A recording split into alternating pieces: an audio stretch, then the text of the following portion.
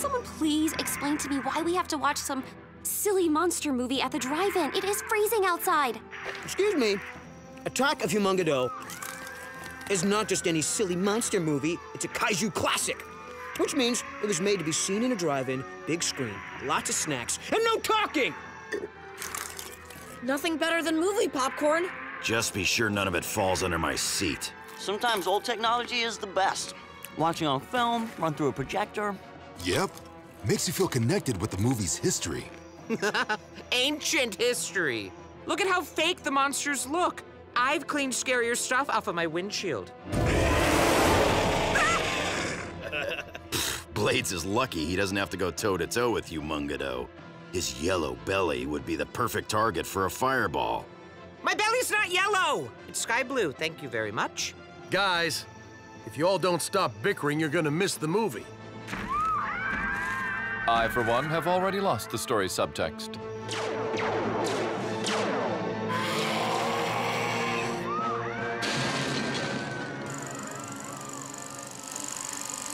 Mr. Bunty, can we get some popcorn down here?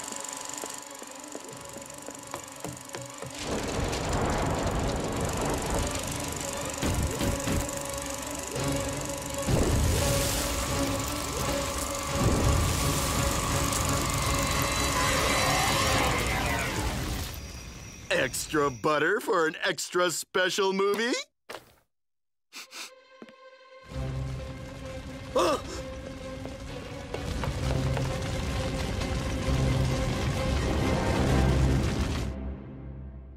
Routine patrol with 4 bots and stasis. He's later awoke in the strangest of places. Earth was their home now, and in addition, Optimus Prime gave them this mission. Learn from the humans, serve and protect. Live in their world, earn their respect.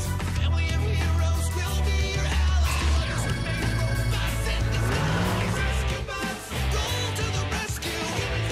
Heroes indeed. Rescue bots, go to the rescue.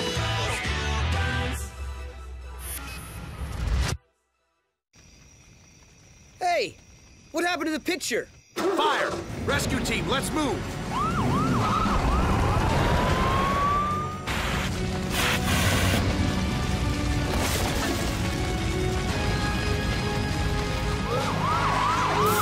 Everyone, please exit the outdoor cinema in an orderly fashion. Mr. Bunty is still inside the projection booth. Firebot, transform and give me a lift to the window.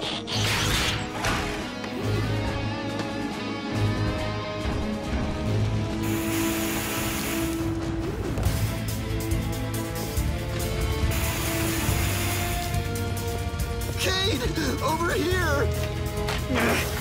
Hold on!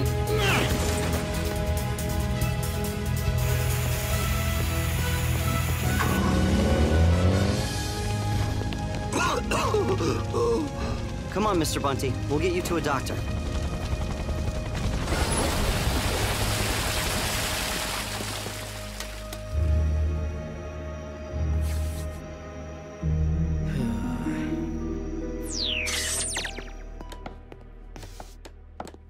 Hard to tell there was even a fire. Good work, Cody.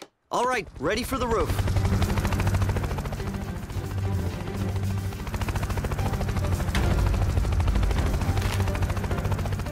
Thank you. The old girls never looked better.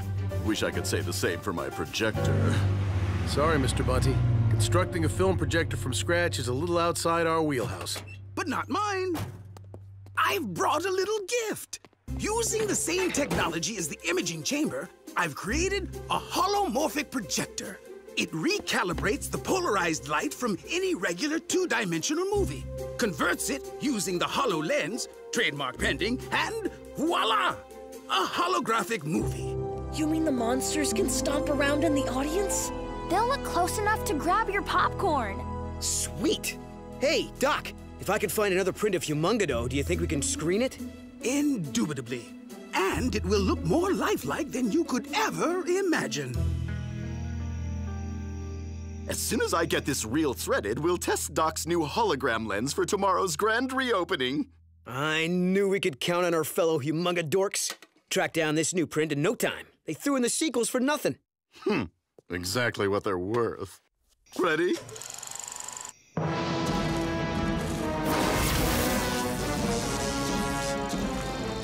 Wait! Cannot watch Kaiju without Nachos del Cave.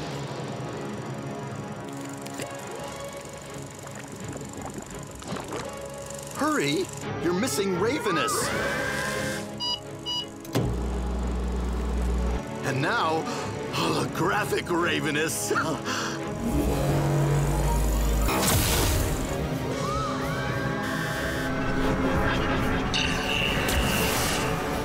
Wow. Noble.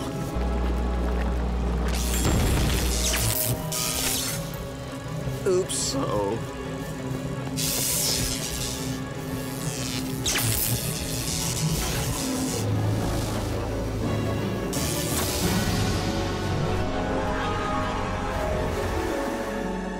Now look what you've done. You blew a fuse. It's not a total loss.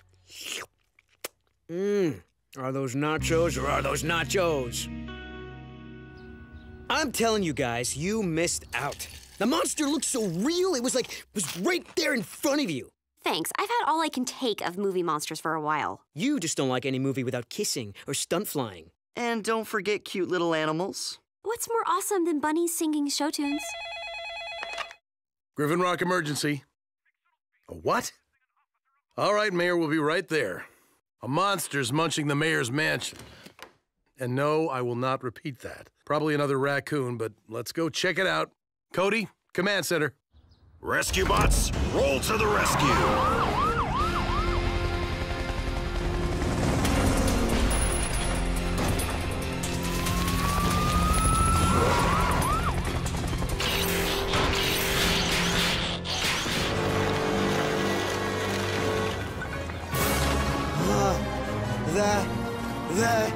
That's Ravenous! But how can a monster from a movie be running loose in Griffin Rock? Is there any other place that could happen? It must have something to do with Doc's holomorphic projector. Whatever its origins, we have to bring it down immediately. Have to is a strong phrase. Why don't we just let it fly away? Maybe to another island where we aren't? Don't worry, I got this, Bluebelly. I told you, it's sky blue.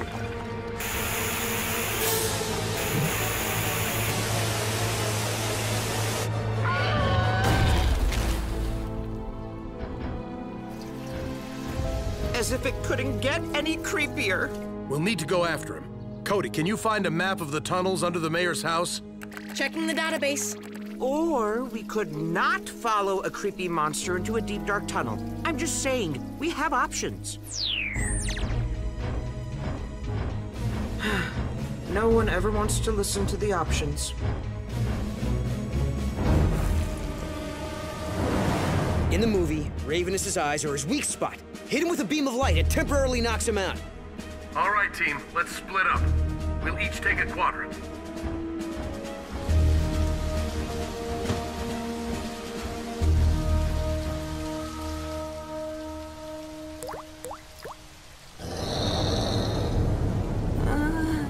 Good, Ravenous. Good, creepy thingy.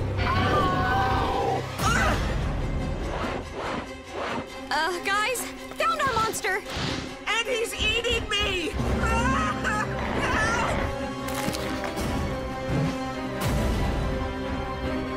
What was it you were saying before, Blades? About picking scary stuff off your windshield?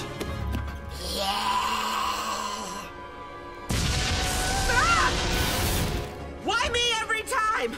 There are others in the room, you know?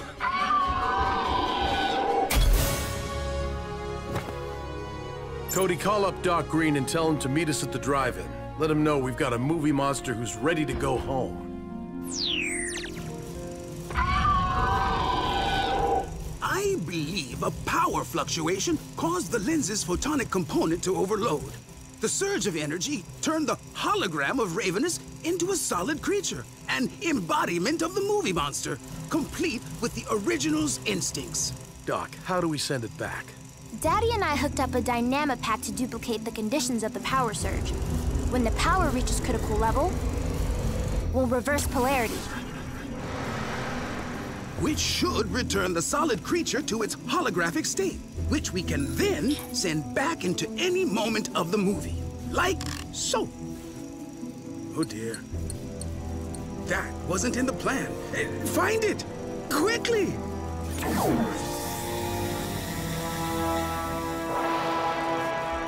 Uh-oh. That music usually means...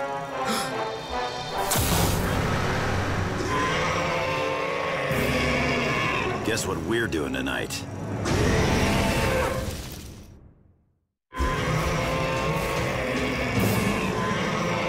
Whoa! Watch out! Take cover!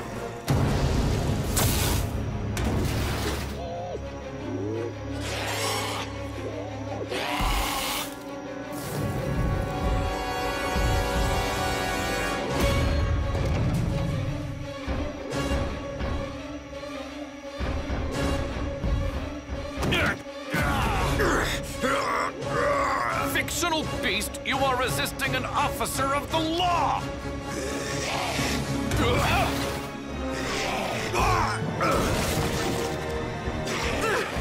I got him! I got him! Oh. I don't got him. All right, big fella. Time to settle down.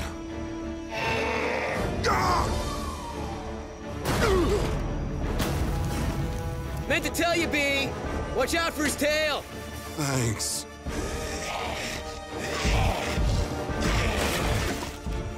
We can't let him reach downtown. Doc, we need to go after Humongado. Can you handle Ravenous? Now that he's caged, he shouldn't be any trouble. Of course, Chief. And once I fix the projector, I'll send him straight back into his movie.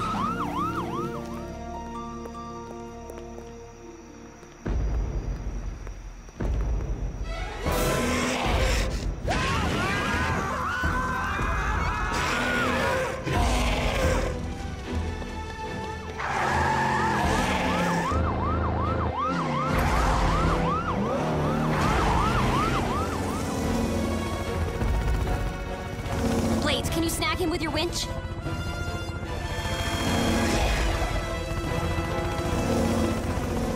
I caught him! Now what do I do? Blades, release!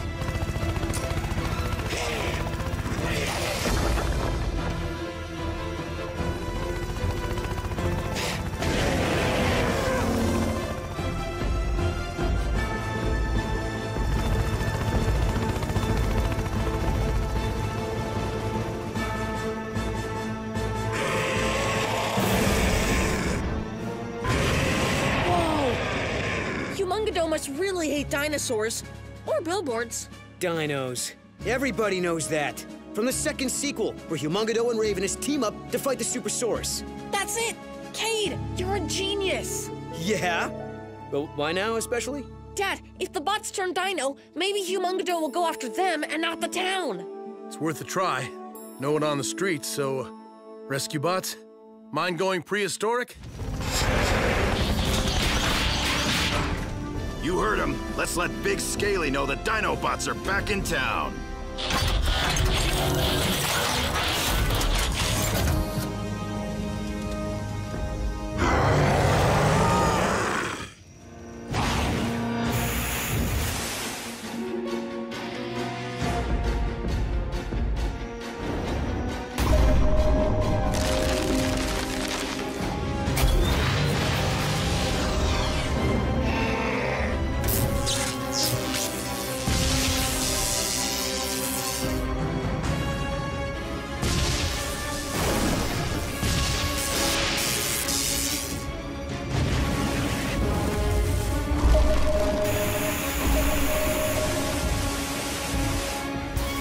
It's working.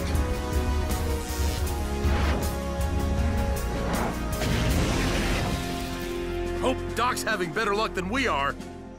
That should do it. Now to send Ravenous back onto Celluloid, where he belongs. The sooner the better, Daddy. I don't think he likes being cooped up.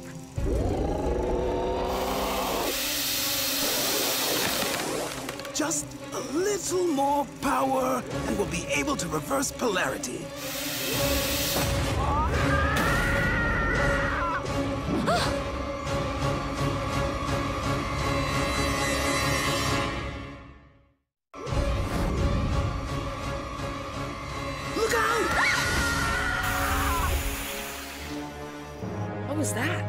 Sounds like Ravenous' homing call. Humongado must still want a piece of him. Then why not give old Fire Breath the opportunity? Use Ravenous as bait. A sound strategy. Lead Humongado straight to the outdoor cinema. And send him back into the movie. Movie? Try Blockbuster? And the two differ how?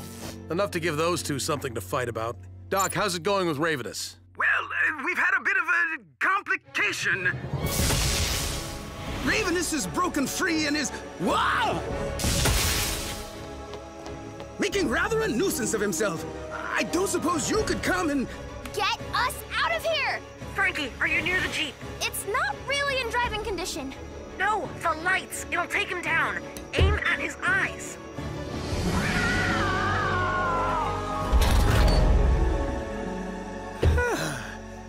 Apparently, all it requires is a light touch. Nice going, Daddy. Thanks, Cody. Danny, Blades, you two pick up Ravenous. We'll hold Humongado here until you return. Of course, because Ravenous and I get along so well. I'll stop complaining. He's just another piece of cargo.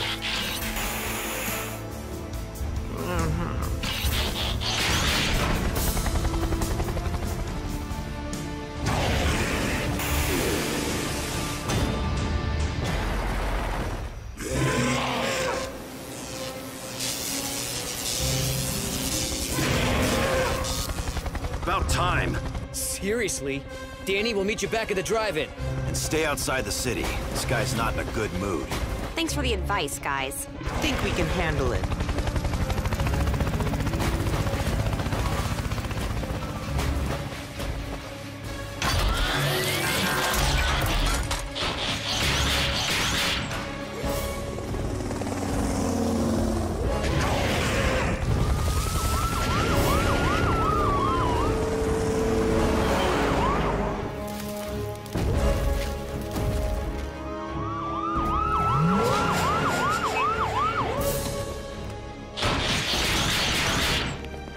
Danny dropped Ravenous directly in front of the screen. You heard him, Danny. Almost there, Blades. Just stay a little ahead of him. Easy for you to say? Yeah! Your rear end is not on fire! We're hit! We're going down!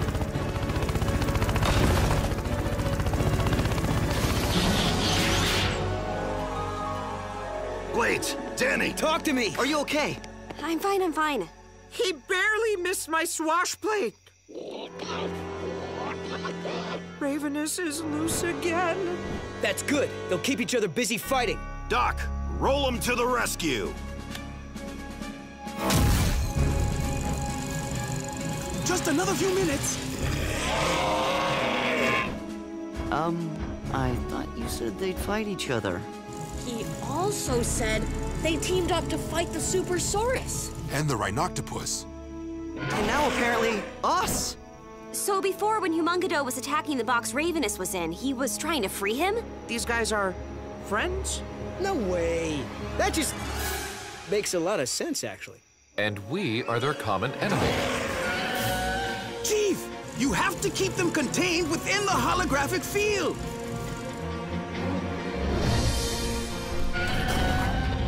Okay, Spike Gut. Enough is enough. I've had it with you.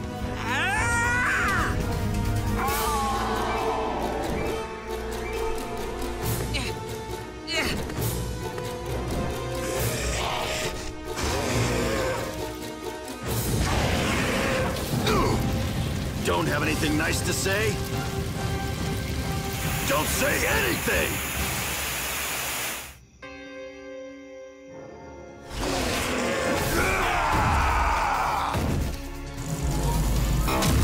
Ready, Daddy? We only have one shot at this. We need both creatures inside the field. Where's Blades? Woohoo! Yeah! Yeehaw!